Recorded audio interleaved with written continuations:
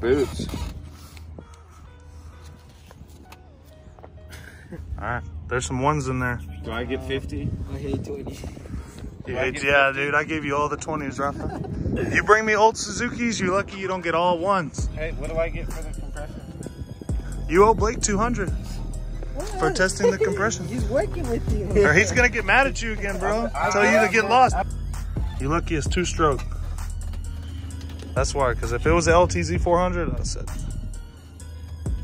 too many cervezas. It didn't work though. Yeah, it was probably. But you did probably tell me like $100 or something. No, I didn't tell you $100. I didn't. A little before video. Sprayed some degreaser on her, but it's got the extended rear axle. It's got the plus swing arm. It's got the works. The works front shocks. Maybe that one's undone.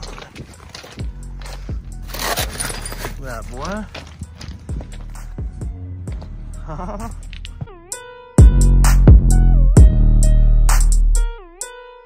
trying to clean it up a little bit. I don't see nothing too tragic under here, fortunately. Normal grime. Brought this thing in. It's gonna definitely need some tie rod ends. You can see that one moving in there. You can see this wheel moves pretty independently from that one. Got a little play in that sumbitch, and I ain't trying to die.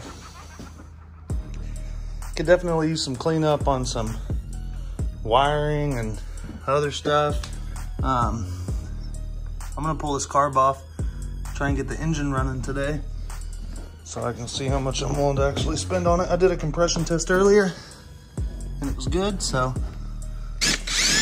loosen that sumbitch. Loosen this sumbitch.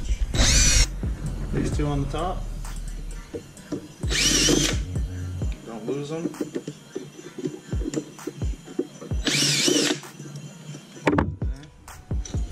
I need to dump the tank anyways. Let's see what happens. That'll work. I'll just drain her into there, see?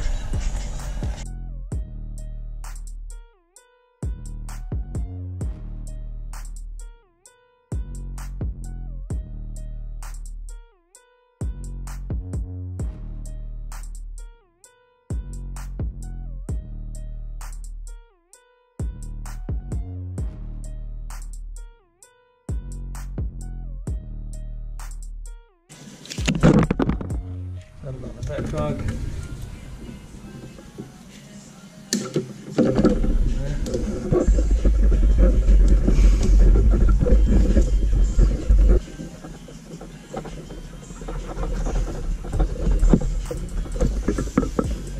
Overflow tits on the other side.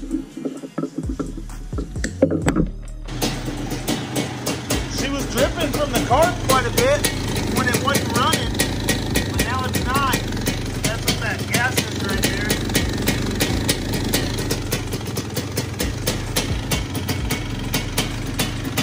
Oh, took about 25 minutes, I don't know.